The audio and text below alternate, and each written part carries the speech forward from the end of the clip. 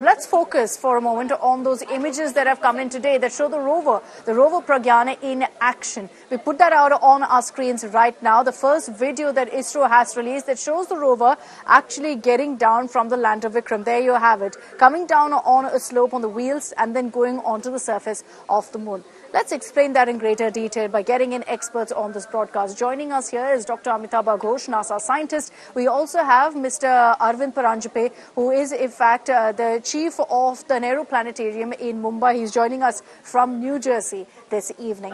Dr. Ghosh, to you first, good evening.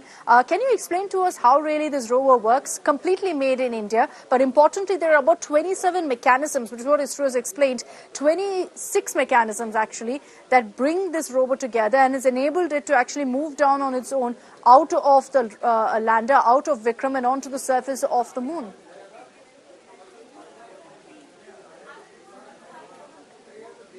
So once you land, what you do is you do a health check of the rover and the lander.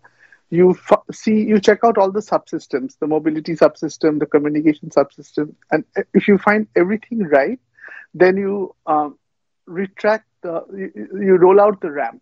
So the rolling out the ramp is kind of a non-reversible step in most cases. I don't know for ISRO, for NASA at least. So you have to be very careful that you're doing it right. And then you have to very carefully, lower the rover. Just remember that if something happens while rolling out while the rover drives off the ramp, there is no way to correct it. There's no human being on the moon to fix it and, bring it up, or if it overturned, to straighten it. So that is the process that you saw. And each of these processes are interrupted by data is being constantly beamed back, and the controllers at ISRO are looking at it and then again sending commands. So everything is being done incrementally. For the landing, you saw it was an completely automated sequence, right? Here there is active interference. There's a human in the loop, we call it. So that is what is happening. Interesting. And, when I was speaking to the former ISRO chief, to Mr. Sivan, he made a point about why the Chandrayaan-3 cost us so less, because all of it is India-made, including that rover. Mr. Arvind Paranjape, am I right in saying that every part of that rover has been made by our scientists, India-made? See, it's not just me. I think the scientific community as a whole, they're looking for the distribution. Yes, that was to Mr. Paranjape. Mr. Paranjape, that question is to you. Alicia, are we getting the system? I'll come back to you, Dr. Ghosh. Mr. Paranjape, can you answer that particular question for us? Mr. Paranjape, about how, this has been completely India-made? A lot of our bites otherwise, right? Like lamba lumba.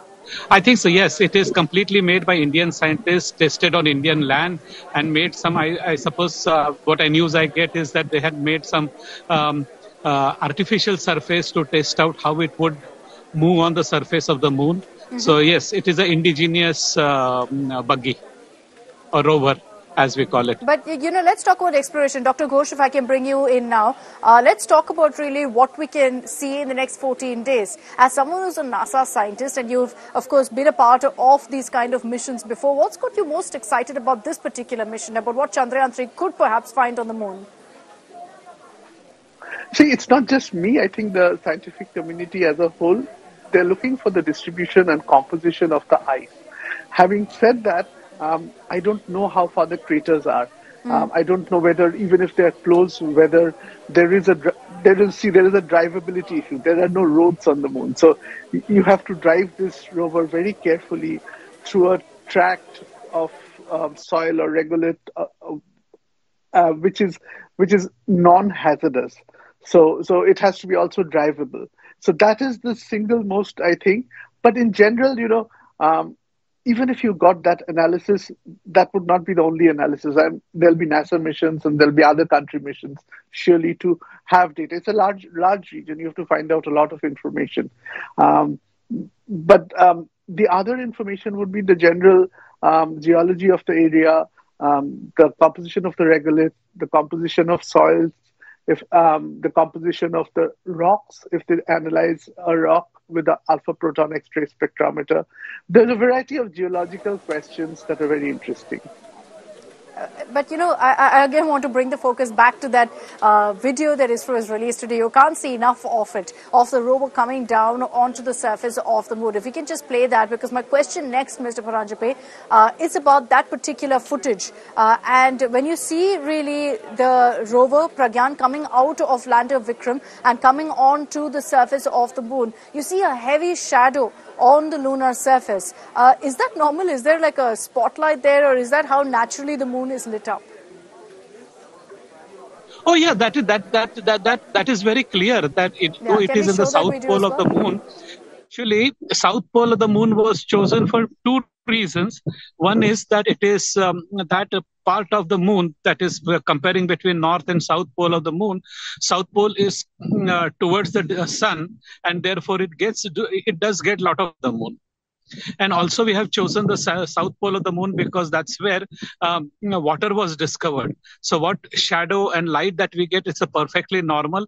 There is nothing wrong in it. In fact, this place will have now shadow sunlight for coming 14 days, or say now 12 days, where, because you see the day, a total day on the moon is something like 14 hours, and the day and night put together, it is something 28 hours, that is a period.